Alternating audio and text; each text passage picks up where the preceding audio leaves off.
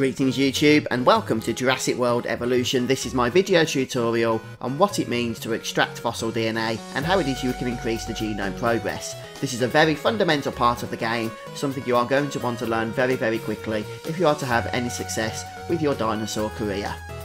The game itself does explain these systems to you as you progress early on, but it doesn't hurt to go over what we already know in order to make sure that we understand what we're doing going forward. Now, although the system does become a little bit more complicated later on, as you would expect, as the game begins to throw more tools at your disposal, since we're covering the basics today, we are going to be covering the three fundamental buildings that are required for genome progress to be increased. They are the Hammond Creation Lab, the Expedition Centre, and the Fossil Centre. As soon as you have an understanding as to how each of these three different buildings function, you'll be well on your way to creating a successful Jurassic Park.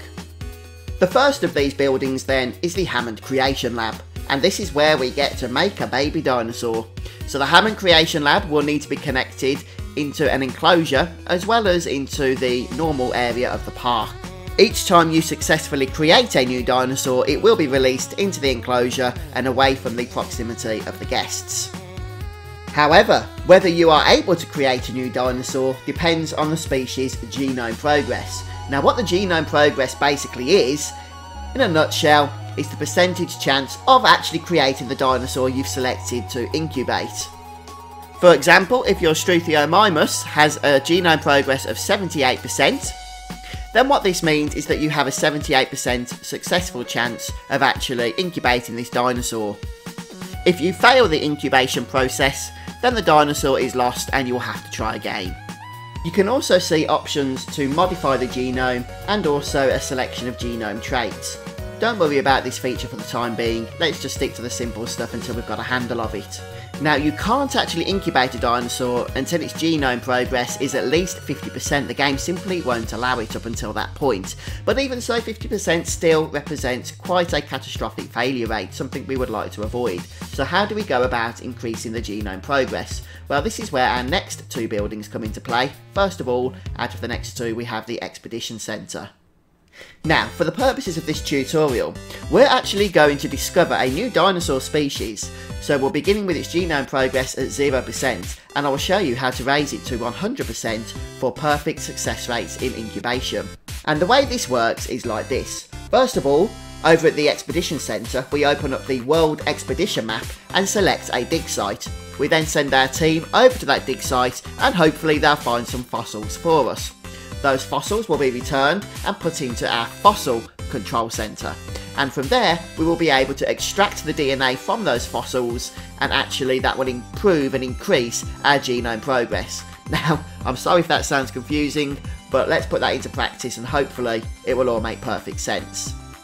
The Dracorax then is an option for a fossil we can send a dig out for, and I currently have not experienced this yet in my park, which means that the species' genome progress is at 0%. So we're selecting that from the expedition map, and hopefully within a minute or two, in real time that is, our team will return with some fossils that we can harvest the DNA from.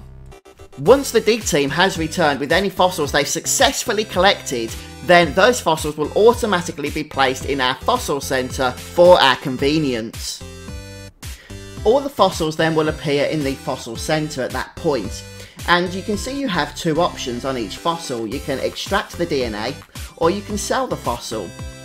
Now, some of these fossils will not contain any DNA, in which case their only purpose is for selling for money. So don't be afraid if you see a fossil that doesn't have any DNA, just sell that immediately. It has nothing, no other benefit for you to hold on to it for. However, for fossils where you can extract DNA, those fossils are going to have a certain rating from 1 star to 4 stars. And what this means is that when you extract the DNA, the rating is going to determine how much of a percentage it's going to add onto the genome progress. So a 4-star rating is going to add much more to the genome progress of that species than a 1-star rated fossil. Fairly self-explanatory, I would imagine. And fortunately, you can also queue fossils up, so you haven't got to keep returning to the Fossil Centre in order to start extracting the DNA from each fossil. All the fossils that are present in your centre can be selected at once, and the game will progress through them one by one automatically. At this point then, I'm going to break this down into a step-by-step process where we're going to learn a species that's not even yet available in my Hammond Creation Lab and boost its genome to 100%. This particular species is known as the Dracorex, and as you can see, there are a couple of dig spots that we can choose in order to harvest the fossils. So we're going to go ahead here. I'm going to go ahead and pick one where the Dracorex isn't linked with another species, so that we can hopefully get more fossils for the particular species that we want here. And then we're going to wait for the dig to complete and see what we collect. The moment the dig has been completed, you'll get this expedition complete message that appears on the screen, and that means that the fossils that have been found have been moved automatically over to the fossil control centre.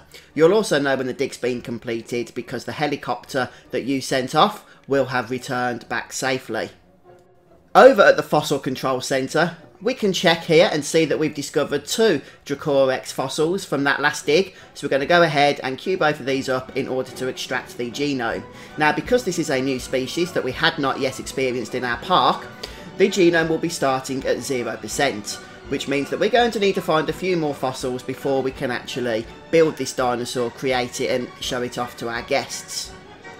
Now, in my experience, when you first start developing a genome or building a genome, when it starts at 0%, it will build up quite rapidly to begin with, but then slow down towards the final few percent. So you will need more fossils as you go along the genome in order to complete it.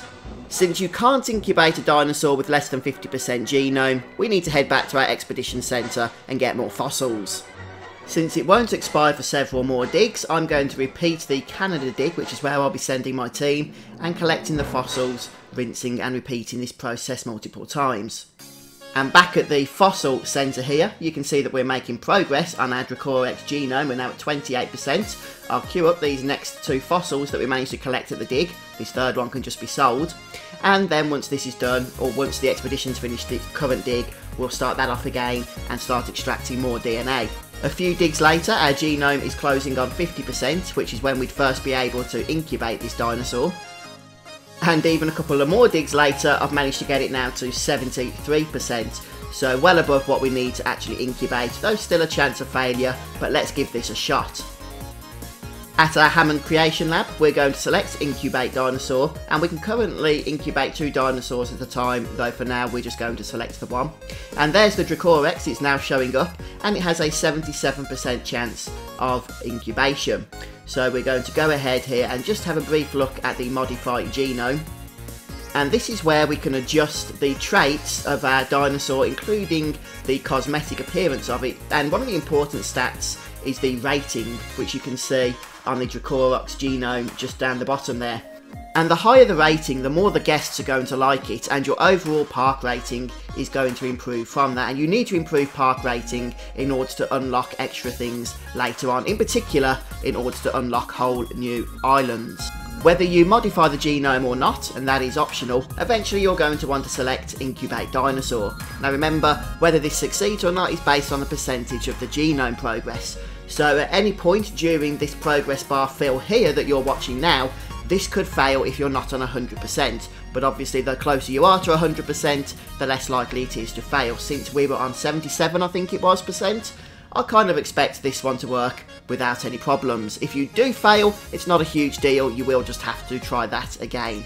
For the sake of this video, I'll skip ahead. Of course, when you're playing, you can go and do other things while the incubation process is occurring. But as soon as the incubation has finished, the dinosaur won't be released until you actually go back to that screen and select the option to release the dinosaur. And that's all there is to it. The dinosaur is going to come out into the pen, and you will have to just make sure you look after its needs, but that's going beyond the scope of this tutorial. I decided I wanted a second Dracorex in my park here, but I went ahead and made sure that the incubation rate was 100% by finishing off the genome here. And I did that just by repeating the same process I've shown you. I sent my team out to the dig sites around the world where the Dracorex fossil could be found, and then we went ahead and harvested the DNA at the fossil centre in order to actually finish off that genome, get it to 100% and guarantee our success in incubation. There we have it then folks, the basics of improving our success chance of incubating dinosaurs and increasing the genome progress. I hope this little tutorial has helped you. If it has, let me know in the comments, especially also please let me know what you think of Jurassic World Evolution so far if you're playing along. But if you've enjoyed watching the video, don't forget you can support me by leaving a like and being subscribed to my gaming channel. But that's it for me for today folks, I'll see you next time.